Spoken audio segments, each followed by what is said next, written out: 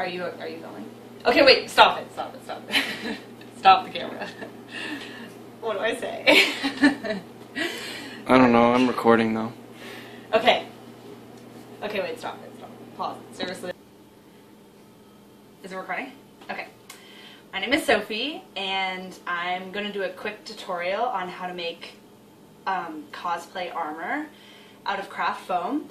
This is my first time cosplaying. I'm doing a female Predator from Alien vs. Predator, and I've never cosplayed before. It's my first time, so I was really overwhelmed, but I'm going to give a really simple tutorial for people just like me that might be cosplaying for the first time, might be overwhelmed with all the different ways to do things in different videos online. So you start out really basic with everything. Before you get started, you need some sort of idea. So like I drew mine out, like a general overview of what I wanted, and I didn't end up going with the original one I drew out. I ended up drawing other versions, which is okay. Just get your ideas out on paper because you need to get them out of your mind. And then once I had a general idea of what I wanted, I went to the dollar store and I bought craft foam sheets. They're like in the kids aisle. Little kids, you know, cut them up at like daycare and stuff. It looks like this kind of material, and I basically cut it out. I just cut out my idea. I measured myself with tape roughly, like measuring tape, and then I just cut out my design. So like this is my breast idea, kind of like a little, like an underboob design. This is what I was going for. So this is what it looks like before any kind of aesthetic construction. After that, you need to go out and you need to buy spray paint. Don't use like brush paint, just buy spray paint. I bought this stuff, Liquitex, yeah. I've watched so many tutorials of people that use different paints, but just use any brand that is latex spray paint and it should be good. So I bought this silver, and what I did is after I was done cutting out my design, I just spray painted it. I put it on the ground and I just did that, and then it looked like this, and it's looking a little bit more like armor. I didn't do any kind of crazy like solidifying the foam or anything like that. As long as you don't put too much spray paint, it won't get soggy. Just don't overdo it. You'll know if you overdo it because it'll look like crap. And then once you have your individual pieces, you can start putting them together. So with the armor design, I ended up buying these tiny little wingback things. Brads, that's what they're called. I don't know, is it focusing on? Can you see it? So they're like little wingback things, and what I did is I just poked them into the armor.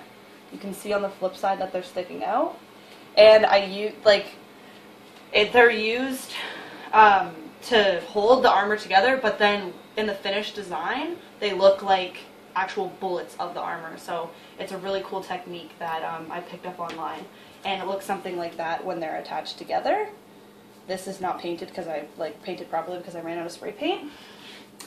So then you need to mold it. Once you've done spray painting your individual pieces, you need to start shaping them. So this is a shoulder piece, and to mold them, it's a very simple process.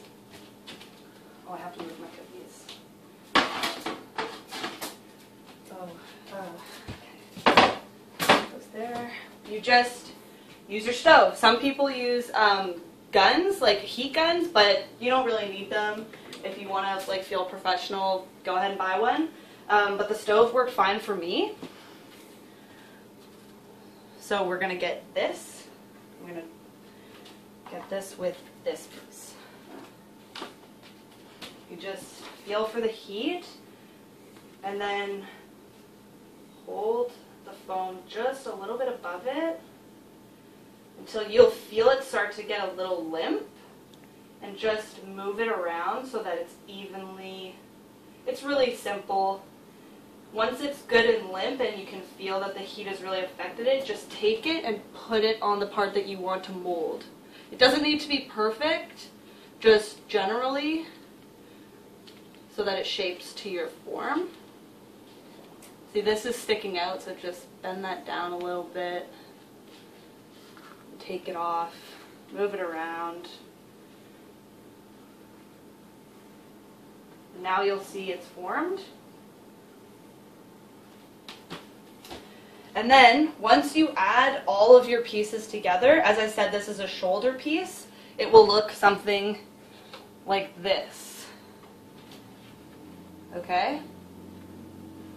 And as you can see, all the bullets, it looks like the bullets are actually holding the piece together, but it also aesthetically looks like this. I just added because it looks good and it kind of holds it together. I just used crazy glue and got some silver string. And then this piece would go on like this. Hope I'm not ruining it. And it would just sit like that. This part I'm attaching to the breastplate that I haven't finished that I showed earlier. This took me a while to do, trial and error.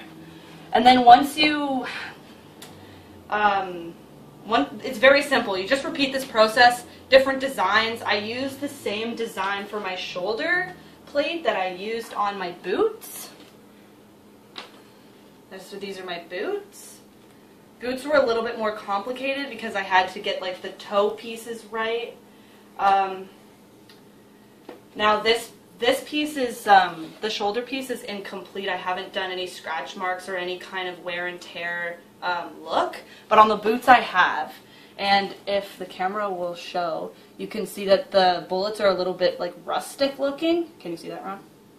And down here, and I've added like scratch marks and stuff. It's not super good, but it's, you know, it's my first time, so I think it's okay. And to do that, all you needed to do is very simple. 3 things. Black paint, a container to hold the paint, and a brush.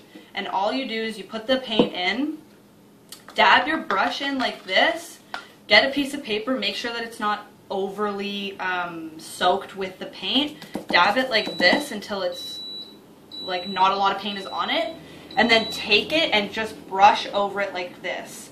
Probably a lot is going to get on and it's not going to look good. That's okay, just go with it. Keep brushing it over, just like this. And then what you do is once all of the bullets have that black rust kind of look on it, take the spray paint. I know I have to get those out. Take the spray paint and just over it a little bit, and the silver will help disguise it. Is it running out of time? No, should I pause it? No, it's okay. I'm almost done. And then once you have all that completed, you'll get pieces that look like this. Like this is my loincloth. I just bought a belt from Value Village, some metallic looking cloth, put it over like my groin area, shaped it all out. Like this. This is my butt plate. Can you see that's what and then I just went like that. And yeah. So that's pretty much it. It's really simple. I didn't want to bring a whole bunch of different stuff out. I didn't use a whole bunch of different stuff, but hopefully that's really basic and you're not too overwhelmed. It's super fun. As long as you're like really into it, you're gonna have a blast. So enjoy making your own costume.